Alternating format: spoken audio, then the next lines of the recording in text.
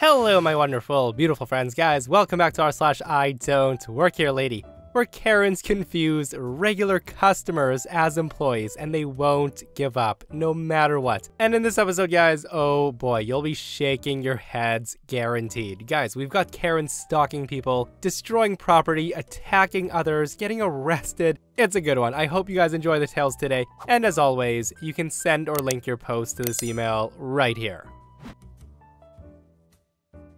So for some context, I've been a Lyft driver for 4 years, but haven't been since COVID started. I don't have my app in the window, but I still have the sticker on the car. On this day, I have an online order for a pickup at Walmart for some supplies I need. So I'm driving into the parking lot and I'm searching for the pickup parking spots. I drive by the exit door looking for these spots when I see a woman eyeing my car as she walks out of the store. At the same time, a car attempts to pull out and nearly hits me, but it doesn't. As I start to move forward, the woman stands next to my car, yelling, smacking my car window, screaming, "Hey, you're looking for me!" I vigorously shake my head no and pull away, thinking if I make another circle around the parking lot, she'll be gone. Wrong. So I'm driving back and I can see the same woman standing by the exit glaring at my car. I avoid eye contact this time, hoping she realized her mistake and moved on. I pull up and wait, eating a bit of my dinner while I do so. All is going well up until this point. As I'm eating my mac and cheese, watching a video on my phone, I hear someone angrily yell, "Are you not a Lyft driver?"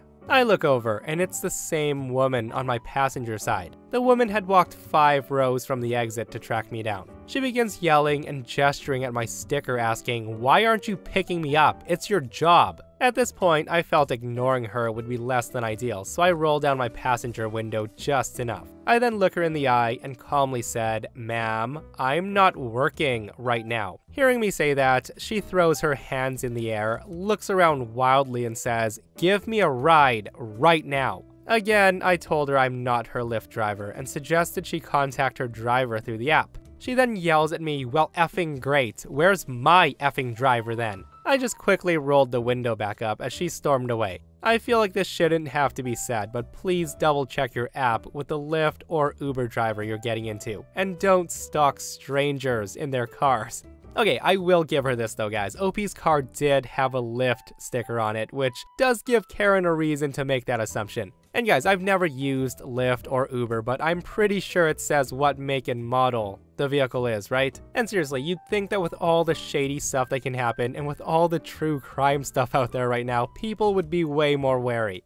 Especially when it comes to getting into a complete stranger's car and demanding rides when they repeatedly tell you that they're not your driver. This person says, "I've had people get into my car while I was waiting for my actual driver. When I tell them I'm not their driver, they'll say, 'It's fine, you can take me instead.' Like a complete stranger will go ahead and pay for their trip, no problem. The most persistent ones, however, will usually get out once I crackle my taser. Some people just shouldn't be allowed in public. And while we're on the topic of people mistaking others as their drivers, guys, this next Karen is something else. Alright, so this happened in Germany, where English is not the official language, and Uber or a service like that is not operating here. I was visiting a friend in another town. When it was time to go back home, I offered to drop him off at a train station so he can go to work his late shift. So I drop him off, and as I don't know the place, I sit in my car and start Google Maps on my phone to take me out of this town. Suddenly, I hear my back door being opened. I assume it's my friend, and he forgot something in the car, so I ask, without turning around in the German language, since we live in Germany, "What did you forget?" That's when an angry voice shouts back and says, "I don't effing speak German. Speak English if you want more business. Now take me to this hotel." Now I do take a moment to process what's happening, and then I say, "I'm no taxi, sorry. Would you please get out of my car?" Of course, the woman's having none of it, and she shouts, "Don't you lie. I saw this guy getting out of your car and you're on your phone. Now take me to this address or I'll make sure you won't ever get any more customers. Ever." Now, my initial shock faded away, and I realized that there's a woman I don't know in my car, which is not a good thing. So I start calm and try that approach, since you never know. And after that didn't work, and Karen's getting more and more aggressive, I say, "Woman, I'm no taxi. Now get the F out of my car, or I'll call the police." The woman then looks at me puzzled. She opens the door and I'm happy that she leaves. What I didn't see coming though was her reaction. I still have to enter my destination to Google Maps, and luckily, I had the idea to lock the doors of my car before doing that. Because while I was fiddling with my phone, she must have seen this. She comes to my driver's side window and screams, "I know you are, you effing liar. Now tell me your name, and I will make sure you get banned." She then pulls on the handle, realizing it's locked, and then she starts pounding on the driver's side window and then spits at me. Good thing there was a window. The woman is still screaming, and she proceeds to smash her handbag on my hood over and over again. At this point, I was done with her. Now, my car may not be of value, but this woman will not smack it and add more dents to it. I was about to get out of my car when I see 2 police officers leaving the train station, so I just honked over and over again. This made this stupid woman more aggressive, but it also made the police officers aware of the situation. The 2 officers run to my car. One then detains the woman, and one comes to my window to ask what's going on. And this is the point where the woman made her mistake. While being grabbed by one of the officers, she screams, "Oh, what the F do you want now? I'm being arrested because he won't take me to my hotel? Oh, kill me already." Well, saying that was a mistake. What happened next might be due to the language barrier between Karen and the officers. They must have only understood the kill me part and saw the actions of this woman. So after they talked to me and I explained to them what happened and that I don't know this maniac, they came to the conclusion that she was nuts. One officer said that she needed to be locked up in a psych ward and that they were sending her to a psychiatric hospital. They then load her up in their car. Now, I don't know if she was or not, or if she was released the next day, but even thinking about the woman having to stay one night in the psych ward left me giggling the 2-hour drive back home.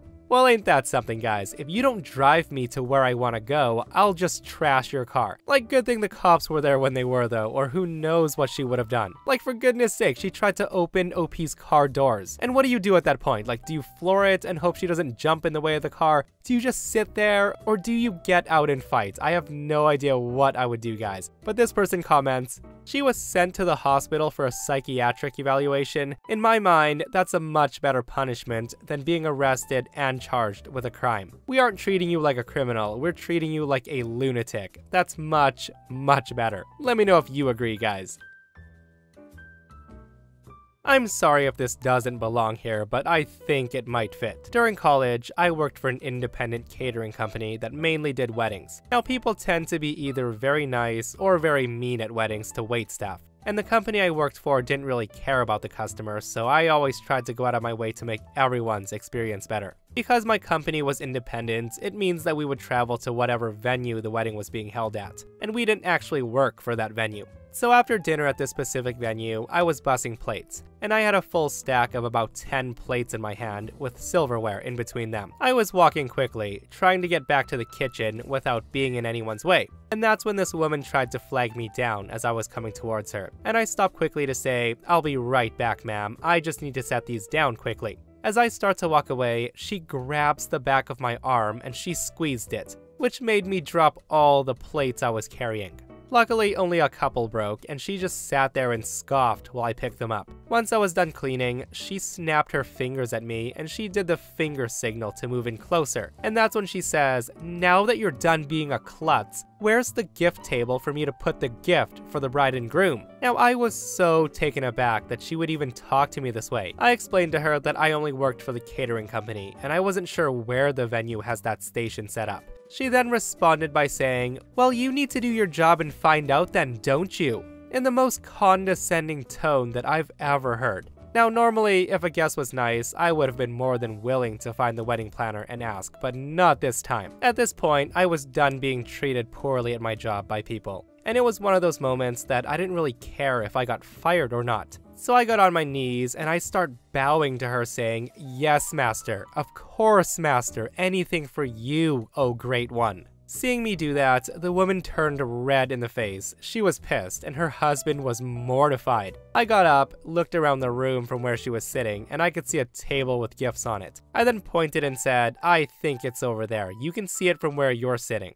And I hope that no one ever talks to you or your kids, if you have them, like you talk to me." At this point, she was speechless, and she seemed embarrassed. Her husband said "I'm sorry" to me, and they left shortly after. I didn't get fired, but I chose to quit a couple of weddings later after some more unfortunate events. Wow, OP handled that brilliantly if you ask me. And hopefully with what OP said and did with the exaggerated bowing, that Karen's gonna think twice before she berates random people. For the record, I do work at Walmart, and I did at the time of the story. My oldest niece goes to college just a couple of hours drive from my home. Every so often, I would make the drive out on my day off to visit her and make sure she has everything she needed. My niece walked almost everywhere, and most stores she needed were within walking distance, except the local Walmart. So during a visit, she thought of a few things she needed from the store, which was no big deal, so we head over there. We wander around and gather the supplies she needed, and we were looking over the game case, commenting on some recent releases and mulling a purchase. And that's when Karen enters. She says to me, "Excuse me, I need a game out of here. Would you unlock it for me?" I say to her, "I'm sorry, I don't work here, but this guy right over there has the keys."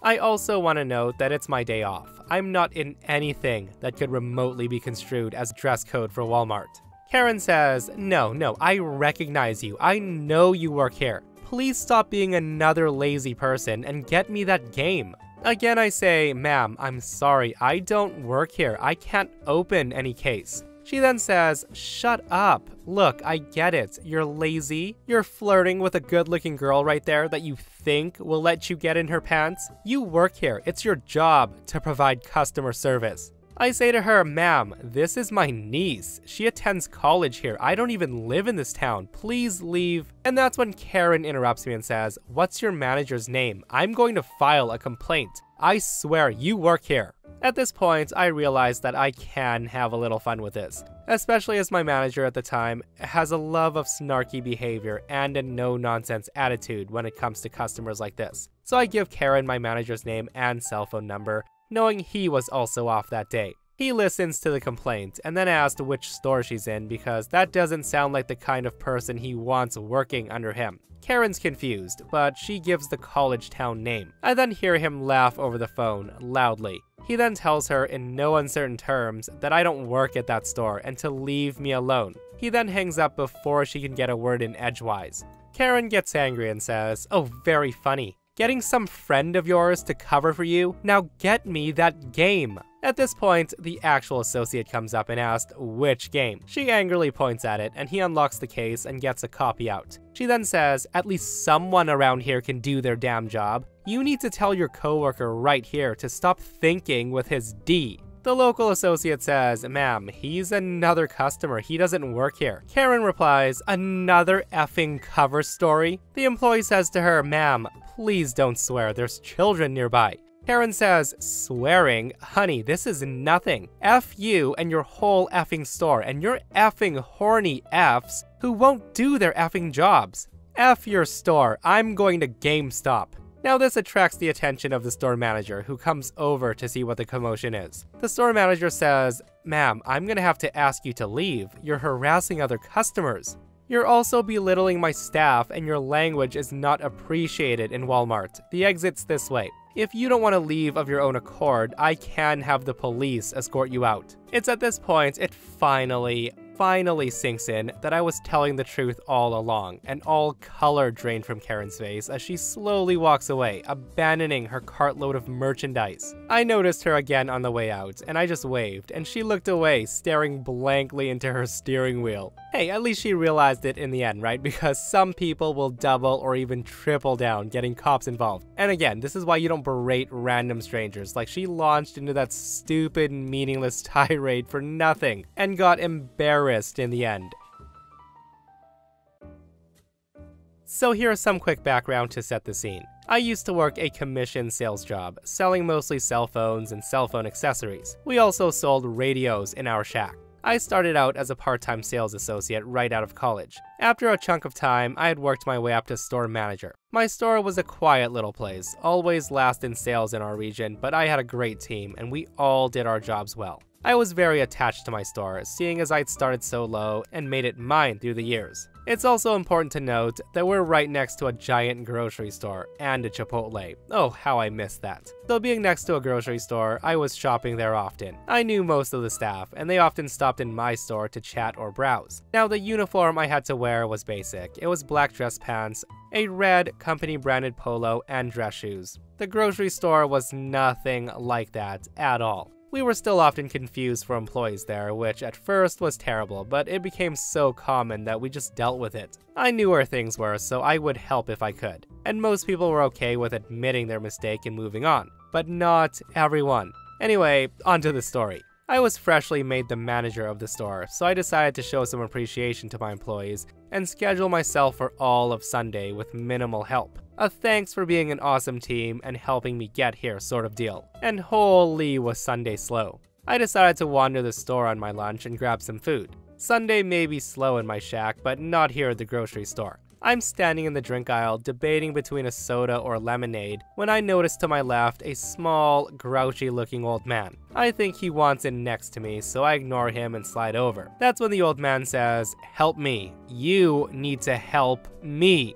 Now." At that I say, what? Excuse me? The old man says, "You need to help me." At this point, I think he either needs help with a heavy case or he thinks I work here. I attempt the former. I say to him, "Oh, sorry sir, did you need me to grab something for you off the top shelf?" The old man replies, "No, I need you to stop ignoring me and do your damn job, kid." At that I reply, sir, I don't work here." The old man says, "Well, yes you do. So go in the back and grab me more soda." He then holds up a case of Diet Pepsi, and I say, "Great, enjoy it. I still don't work here." The old man says, "Stop lying, kid." And here's a side note, I hate when people call me kid or any variation. The guy kept using it, so I decided that I wasn't going to help this man as I usually would. I say to him, "Let me explain this clearly enough for you to understand. I do not work here. Read my shirt." That's when the old man says, "Now I don't care where you work. You're helping me and I need to get going. So deal with it and grab me my stuff." At this point I've had enough, so I say, "All right sir, you need to stop. Best of luck with your stuff." And I start to walk away, and that's when the old man says, "What did you say to me, boy?" And here's where this grumpy old bastard just grabs my arm to spin me around as I walked away. And that's when I think, no thank you. I smack his hand off my arm and I continue to walk away, and the old man says, "Don't you dare walk away, kid." He then shouts at me and says, "You work at that shack? Well, I'll F off right to your manager if you don't work here." I tell him great. So the guy abandons his cart at this point and he follows me through the self-checkout as I paid. We then wander down the plaza and into my shack. Meanwhile, the guy keeps telling me how I'm gonna get fired and he can't wait to watch it. And I keep as cool as a cucumber because I knew what was ahead for this tiny man's poor screaming soul. So we enter the store and thankfully it's empty. It's just my one employee chilling near the TV display. The old man says, "Now go get me the manager." I say to him, "Happy to, but let me clock in. I may as well be getting paid to get fired, you know?" The guy screams, "Now." Meanwhile, my employee's taken notice and he's baffled. I'm normally a calm person and I handle angry customers well, and he's got no idea why this is happening, but he's got the sense to just hang out. I clock in and say, "All right, what did you need again?" The old guy screams at me, "The manager. You think this is a joke? You are going to learn some respect today." And that's when I say, "Sir, I am the manager. I'm the boss of this store." So my hard work has finally paid off. The enraged, grumpy old man was a gift from whatever cosmic force was watching over me that day. The guy continues to yell and scream. He then asks for the district manager's number, and then he asked for another store manager's number. And he even asked my employee to come fire me. The guy was fine until he knocked over a register display and he threatened to destroy more in the store. So I got him kicked out. The rest of the day was pretty smooth. Guys, I will never understand how some people just follow others when they don't get what they want. Like, get a life, sir. If someone can't help you, do like 99.9% of people do, and just find someone else instead of wasting time. Like, even if OP wasn't the manager, like, what's he gonna say to the manager? Fire your employee? I know he works at Radio Shack selling phones, but he refused to get me a case of Pepsi from the back in a grocery store. Some people should really not leave their house. I'm currently a senior in high school, and over the summer, I spent time away from home studying at a college across country, because I was interested in furthering my studies in art. Since our student ID is also used as a meal pass in the cafeteria and our room key, the school gave us blue lanyards with the school name printed along the lanyard and a card holder to keep our IDs in. So here's the actual story. A couple of weeks into the art program, I went to the local mall. And since the college is in a small, quiet city, it was pretty much the only place for people to hang out off of campus. Imagine a flood of 200 plus 15 to 17-year-olds suddenly all becoming mall rats. I went to the mall alone, and there I went to Hot Topic, a store for scene/goth/emo kids that now also carries stuff from cartoons or animes. I was in there browsing, with my lanyard hanging around my neck, when I hear, "Excuse me."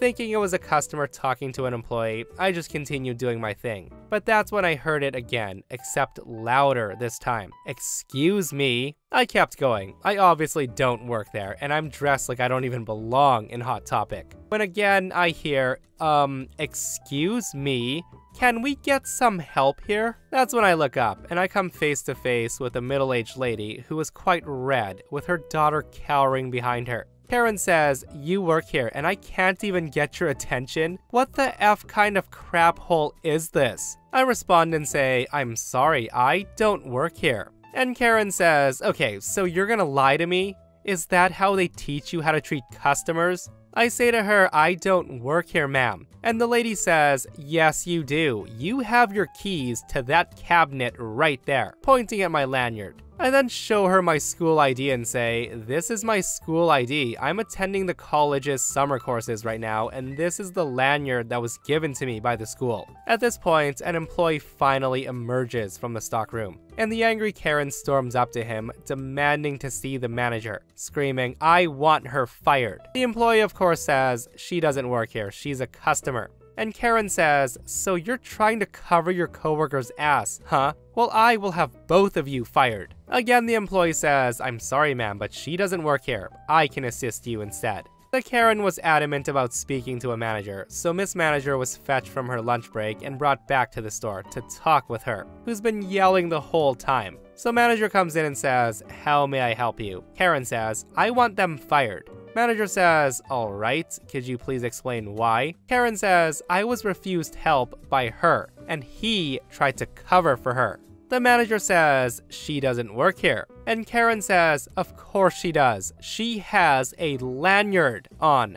The manager tells her, "That's the school's lanyard. That's not ours. Ours is black like the one I have," holding up his lanyard. Karen then screams, "Forget it." She then throws her stuff she was carrying on the floor, and she says, "I don't want this anymore." She then storms out of the store with her daughter. I was standing in shock the whole time because how could a person be so stupid? I don't even look like I work in the store. I honestly felt bad for the employee and the manager because they didn't do anything to deserve this lady yelling at them. And the manager had her lunch break cut short to face an angry, screaming Karen. I'm still honestly not sure how she could have mistaken me for an employee though. We wonder that every single day, OP. But hey, without Karens like that, we wouldn't be entertained, right? And that, my friends, brings us to another end of our /IDontWorkHereLady. Guys, I hope you enjoyed the stories. I hope you didn't shake your heads too hard. And if you missed the last episode on the channel, it's an r/entitled people episode, where Karens think it's fun to steal from people and fight cops. It's wild. Go check it out if you haven't. And myself and Stevie Boy will see you guys in the next one. We love you.